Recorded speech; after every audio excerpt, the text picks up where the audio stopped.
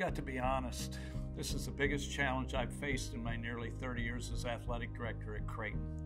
My heart is obviously broken for our country and for our world, but in my role, my heart is especially broken for our student athletes. Our daily routine is much different now than it has been in the past. We have to wear masks, we have to take temperature checks, we have small workout groups, we have to follow the protocols that have been established. But our student athletes and our coaches have done a tremendous job of adapting and doing what was needed to be done.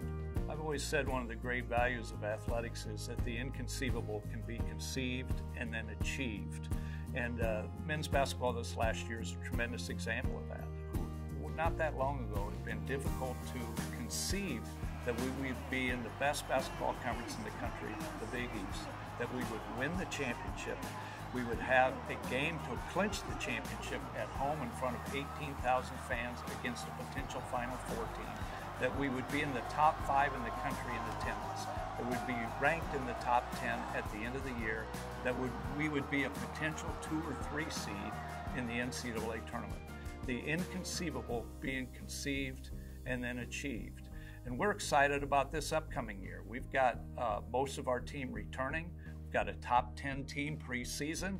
We're playing in a conference that has added UConn, further strengthening the conference. We've got an outstanding schedule. And so we're looking forward to this season. We have established protocols for play. The biggest concern for us is we have to face a reality of a season without fans. The reality is that over 75% of our athletics budget depends upon revenue from the men's basketball program. Without fans, we have an immediate $12 million potential loss in revenue, which is a significant financial exposure not only for this year, but for multiple years. While men's basketball is critically important, so are all of our 14 sports and over 250 student athletes who all depend upon the revenue that we derive from men's basketball to operate a high-quality Division I athletics program. So we're forced to face this issue head-on. It's not just on you to help us solve this issue. It's a partnership. We have already taken significant steps to minimize the impact of the pandemic.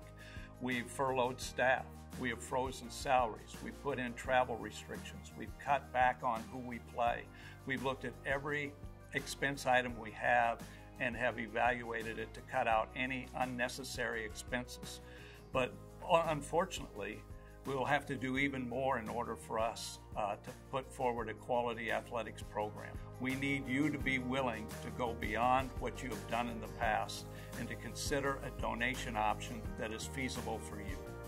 Regardless of your status or level of support, I simply ask that you review the information outlined in this website, as it details the ways that you can help us and why. This includes next steps for men's basketball season ticket holders and J-backers on the options you will be presented with relating to your account. We can do this. We must persevere, but we need your help now more than ever.